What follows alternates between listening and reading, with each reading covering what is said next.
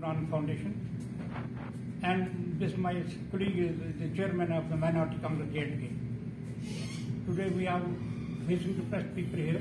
We have recently against the recent statement which has been given by the Foreign Minister Bhutto in the United Nations against the Supreme Authority of India and our great Prime Minister Narendra Modi. We Sikh as a whole, with one voice, condemn that statement, and this is his frustration and indicates that they don't want to keep a good relation with India in future. And that statement is boosting the morale of the militancy whatsoever is there in the valley at present. So this is their entry.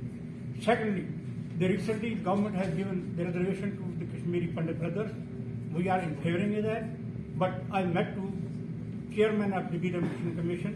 Last year I gave him a representation insisting in that a reservation was given to our community in 1930 by Marga Hari Singh. 2 seats were reserved, one in Baramulla and others in Punch.